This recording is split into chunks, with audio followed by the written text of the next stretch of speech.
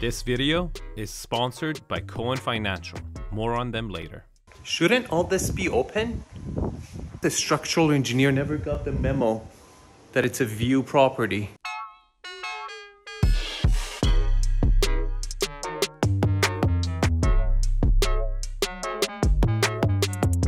Welcome to the channel. This is where I review every single family home that comes on the market in Beverly Hills in about 5 minutes. And in today's episode, we're going to review 1130 Carolyn Way, Beverly Hills north of Sunset. And it might be a deal, so buckle up and pay attention. And you know how it goes. In the first 2 minutes, I critique the property on my 10 factors of quality. And then after that, I will share with you guys how I would have marketed differently. And at the end of the video, I will share with you guys my favorite comp for valuation purposes. Who am I? How do I know all this stuff? My name is Arvin Haddad. I'm a real estate agent by day based in Beverly Hills, and a critic and an analyst and a real estate enthusiast at nighttime. Okay, you got that? Let's get the show started. Location, Beverly Hills north of Sunset. It's an absolute 10. Lot quality, over 17,000 square foot, about 90% flat. I'm gonna give it an 8. Lot orientation, east facing. On the right side of the view, it's not the quietest street in Beverly Hills. I'm gonna give it a 6. Lot utilization, no approach or frontage. It's so close to the street. Super big backyard for a view property.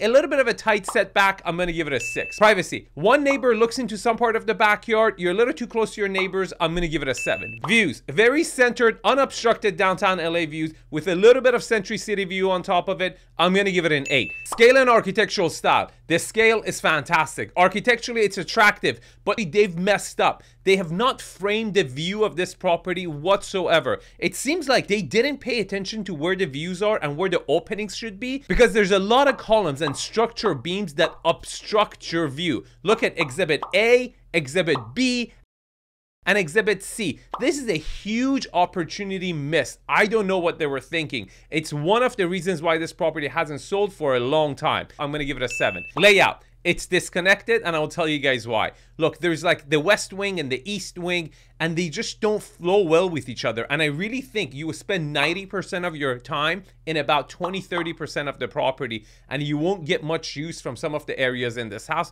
just the way the flow runs. And for that reason, I have to give it a 5. Finishes, very good finishes, very warm, timeless, cohesive. I'm gonna give it a 7. The X factor, you get views, huge backyard, and a great basement. That is a very rare combo to have, but I don't see upside or a great ROI as a rental property. I'm still gonna give it a 7. Now, before I tell you the final score, a word from our sponsors, Cohen Financial.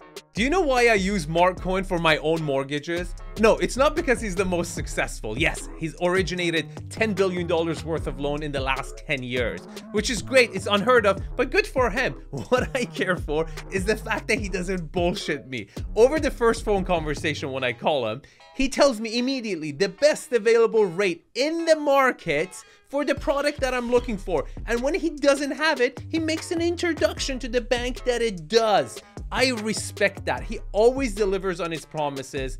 Here's his phone number. Give him a call. And also don't forget to thank him for supporting your favorite channel. Okay, the Arvin score is a 71, and that's a C-. Now you're thinking, Arvin, how would have you tried to sell this property differently? Look, I think they've done a great job with photography and staging. It looks really good, but it still hasn't sold after being on the market for 647 days.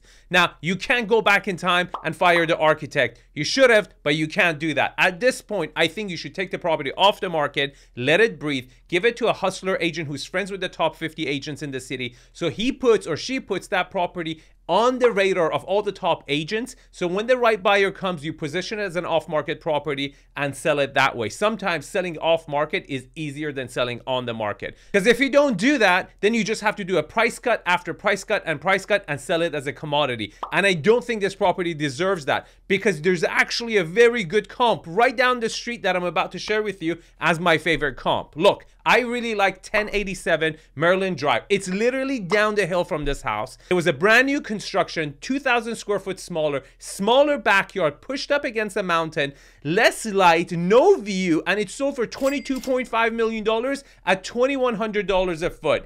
This is a deal alert, ladies and gentlemen. Now, it's not a bad idea to contact the listing agents. Here's the information, call them. And if you want my expertise, here's my information. You can contact me at arvin@arvinhaddad.com.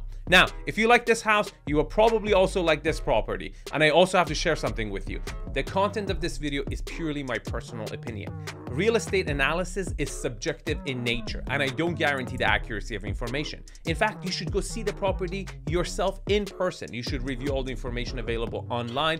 You should contact the city and form your own independent decisions. Now, if you like my content, please subscribe to the channel and hit the bell button so you get notified when a new property hits the market in Beverly Hills. See you in the next episode.